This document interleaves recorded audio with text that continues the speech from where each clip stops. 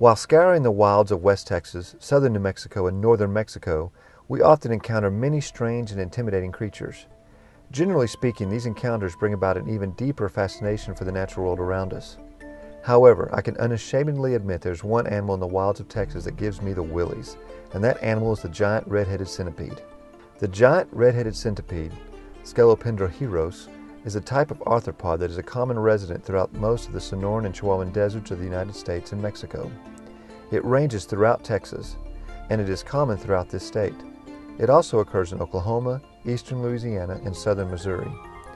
It is a habitat generalist, meaning that it can thrive in a variety of habitats, as evidenced by its large natural range. Wherever it occurs, it prefers dark and humid environments, and many are found under rocks and other scattered debris.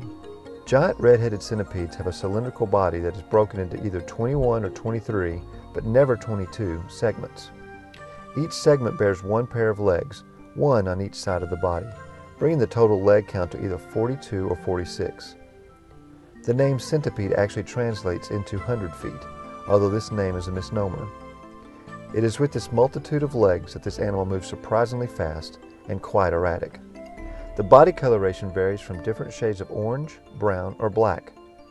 The constant coloration that all specimens exhibit is the bright red head, hence the name red-headed centipede, and the black tail segment complete with black legs. The head is unique from other arthropods that it contains two sets of legs.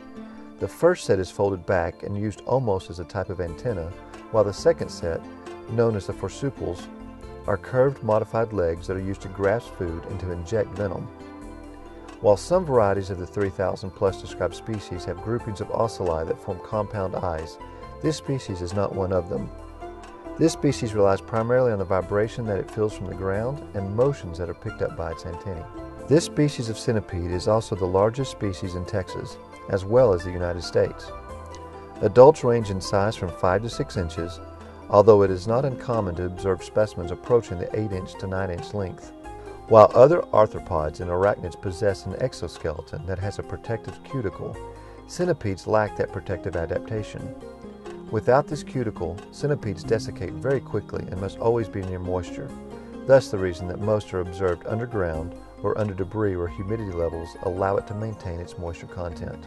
Like other members of its genus, this centipede is nocturnal and is strictly carnivorous, feeding primarily on other invertebrate animals such as crickets, moths, grasshoppers, and the like.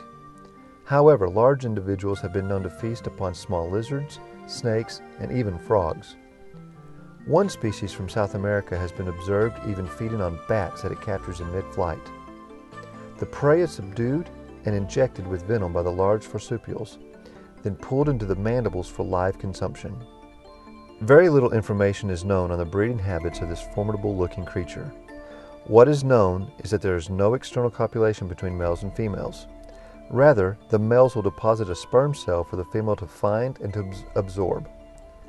Once the female prepares a nest in the soil, she will then lay between 15 and 60 eggs that resemble small balls of yellow jelly. Unlike most other arthropods, the females of this species show great maternal care. The females will coil around the jelly-like eggs, protecting them from predators. She will often clean them, protecting them from fungi as well. However, if overly disturbed, this maternal care will cease, and she will eat the eggs. If the eggs are lucky enough to hatch during the 2-month-long incubation period, the babies, who look very much like the adults, fend for and take care of themselves. Giant red-headed centipedes are long-lived compared to most arthropods from this area. Many specimens have a life cycle of 6 years or more. The venomous bite of this uncommon yet fascinating creature is powerful enough to cause significant pain and swelling lasting several hours, but there has never been a documented human death from this species. Medical attention should always be sought, however, as the risk of anaphylactic shock is always a possibility. But remember, this animal is far more afraid of you than you are of it. We are nothing more to it than a predator that is 1,000 times its size.